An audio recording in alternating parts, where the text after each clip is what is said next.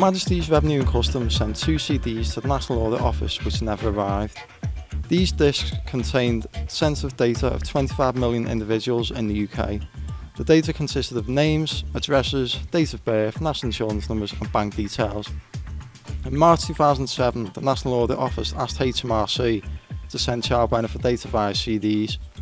This operation proved to be successful and the package had been registered post. However, in this instance, the package HMRC sent to the National Audit Office was unrecorded via the courier service TNT and the disc never reached their intended destination. The package was sent on the 18th of October. On the 24th of October, the National Audit Office stated that nothing had arrived. HMRC management were told that data was missing on the 8th of November. Alistair Darling was informed on the 10th of November. He made a public announcement on the 20th of November.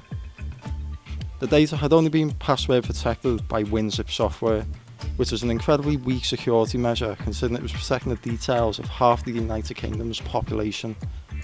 In the aftermath of this incident, it was found that the National Audit Office had requested bank details to be removed before HMRC posted these CDs.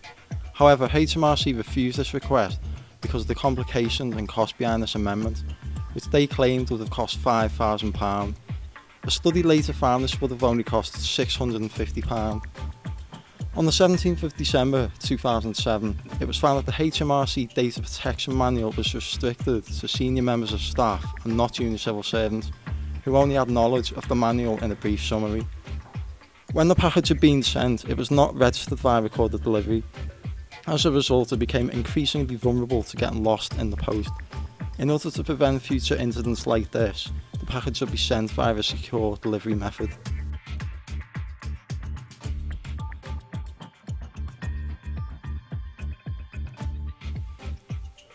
Not every hacker is a computer genius. Sometimes all it takes is a little password. There are thousands of people in the position of trust within IT, and lots of them leave on a daily basis. Most of them would never dream of logging back onto their former employee's network, except Jason Cornish.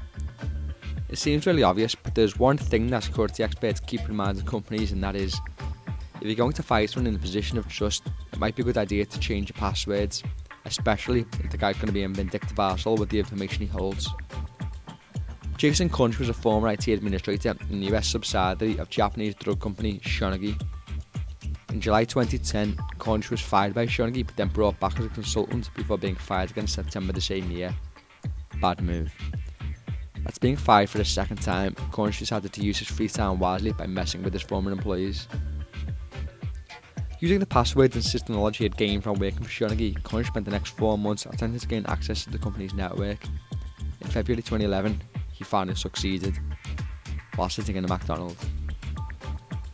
Cornish uses software called vSphere, a software that transforms an IT infrastructure into a private cloud, allowing delivery of IT infrastructures as an easily accessible service.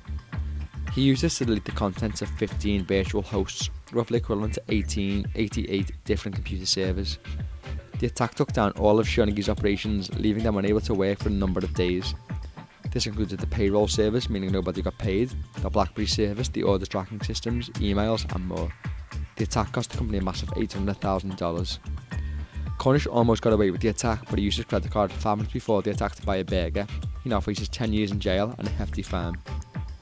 There are many ways that this could have been prevented. Eric Chu, founder of HighTrust, a vendor of virtualization and security products, has been quoted on the situation as saying, "If Shionogi's critical systems were virtualized with proper automated controls in place, that could have detected what was happening in time for the company to stop him." People leave the job of a trustworthy stature all the time, and most never dream of logging back onto their former employee's network.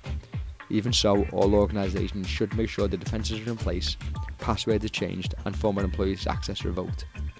IT staff should also be regularly reviewing the user database of the system to ensure that all users are legitimate and current.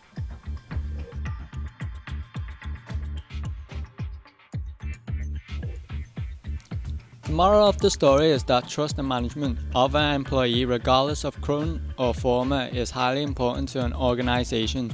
Therefore, safeguarding your company can be used as an indirect solution to ethical management. For example, if you're going to disgruntle an employee or even fire them, then realise that they will probably hate you or at worst hold vengeance against you. This means it is essential that on firing the employee, he or she no longer holds authority to any systems and has no access or copy to any data belonging to the company. At this level, you know that an employee isn't going to have an easy way through. Ways of doing this could involve deleting the employee's user account, ask the employee to bring in their personal computing devices to check for work data, change any administrative passwords that he or she has access to, and the most common method is to back up your data. Whether the employee still exists within the company or not, backing up your data frequently is vital. Consistent backups will reduce the impact of data loss. Encrypted data will prevent unwanted people from seeing the data if lost in transit. So whether it is a former or current employee, make sure you safeguard your company, otherwise be prepared to be opened up to spamming, malware, or even have your presentation slides replaced with porn.